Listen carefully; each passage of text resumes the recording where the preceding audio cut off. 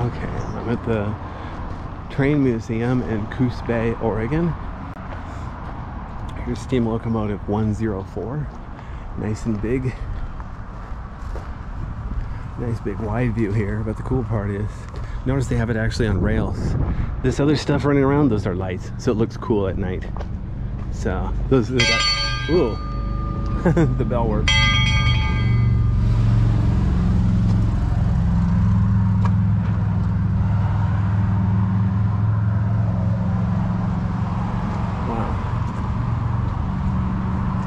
Automatic oiler, brake air reservoir. A lot of these things, they have labels on them, so you know what we're looking at. Otherwise, you just see this mystery box. I'm like, oh weird, it's got a hand crank on it. What in the world is that for? I didn't even notice that before. But yeah, it's got all sorts of stuff here. I guess that's to release the pressure in the air brakes. So let's see, it's 282 locomotive. Weird, look how the boiler is sloped a little bit. Well, maybe this is the boiler, that's the firebox. I don't know all the details of what I'm looking at. Wow, this thing is so huge. Remember, I'm standing up, I'm almost 6 feet tall, and I'm like barely even up to the boiler. Wow, this is crazy.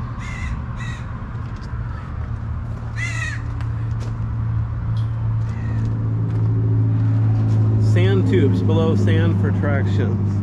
I've never seen a freight train do that, but I know max light rail trains, they do that because you know, if the rails get wet, they lose traction, so they can drop sand on it. It's the train equivalent of putting chains on or traction tires on. Look at the size of this hose here. This is a locomotive, it doesn't work, it's not in usable condition, but look at this. They got all sorts of connections here. It would be, some would be for the water. I'm assuming this is oil powered. I think most steam trains are oil powered. Also the brake lines and then chains. Notice the couplers aren't even connected though. In fact, I think, weird, that's a funny looking connector. Coupler. Not even sure how this thing works. But it's got some other big connection here. See if I add, I should ask for a guided tour so they can explain to me what in the world I'm looking at. Steam engine number 104, 73 ton, 282 Makota type. See, now I gotta look up what the heck Makota type means. Huh. We're allowed up on the caboose, but the stairs we're allowed to use are on the other side. So I'm gonna go ahead and, oh, I didn't look underneath the tender car, did I? Hold on, as long as I'm here. Notice these couplers, they're together. It's not really couples, they're just near each other. Parking convenience. Wow, not a lot under here. Just a bunch of open space and connections.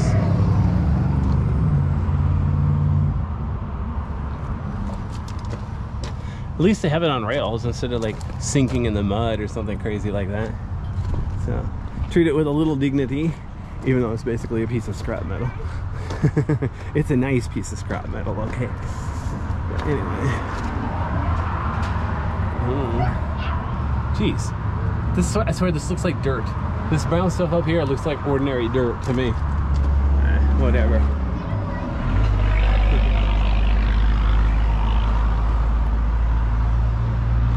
Caboose number 1134, Cupola style, 54,000, blah blah blah.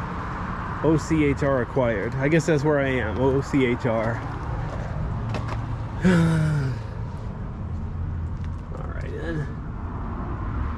Wow, look at this. There's nails hanging through there. Make sure you watch your head if you stand under there. You don't want to drive, you know, your head right into a nail and impale it yourself. That'd be like a good sequel to Final Destination or something. Alright. 11269, Burlington Northern. I really like that green and white color scheme. It's pretty. Burlington Northern Santa Fe, and now what is it, kind of orange? It's not the same. But yeah, there's some serious dirt and rust under there. ASFF 21353, patented. Ooh, darn, I was gonna go home and make a copy. I'm not even sure what this is for. See the mechanism here? I'm assuming it's some kind of braking mechanism.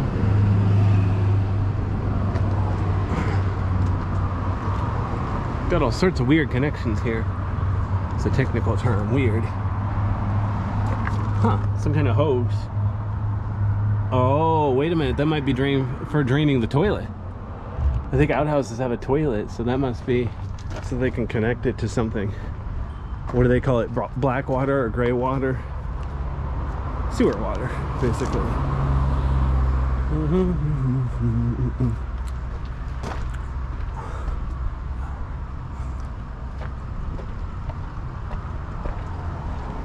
Oh yeah, I forgot to look underneath here. Heaven forbid. What is this thing? Let me go back here. Oregon Coast Historical Railway. 111, huh? Alrighty then.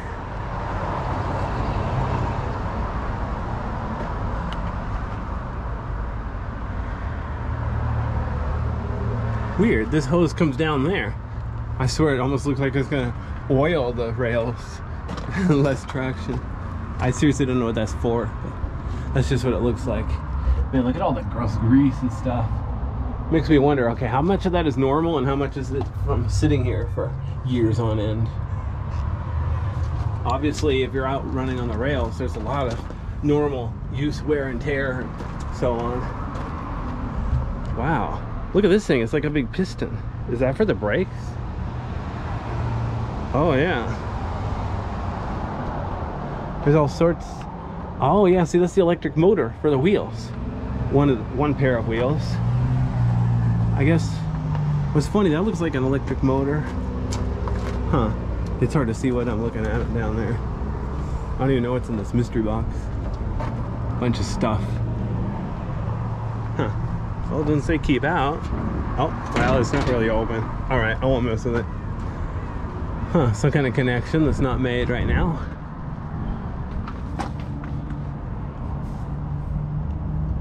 Wow, look at all this cool stuff. A giant pipe dream. Maybe they could film a sequel to Super Mario Brothers in here. Alright. Wonder if emergency fuel shutoff pull. Something tells me that's not necessary right now.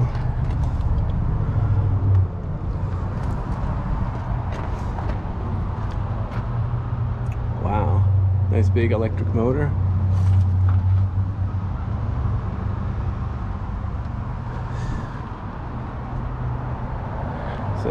Same coupler and air brake hose like any other locomotive.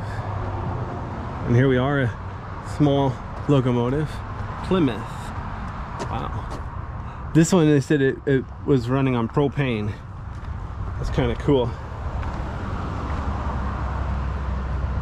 2 whole wheels, just like your regular car. Plymouth. There's the propane tank. 1927 Plymouth switch engine. Alrighty then.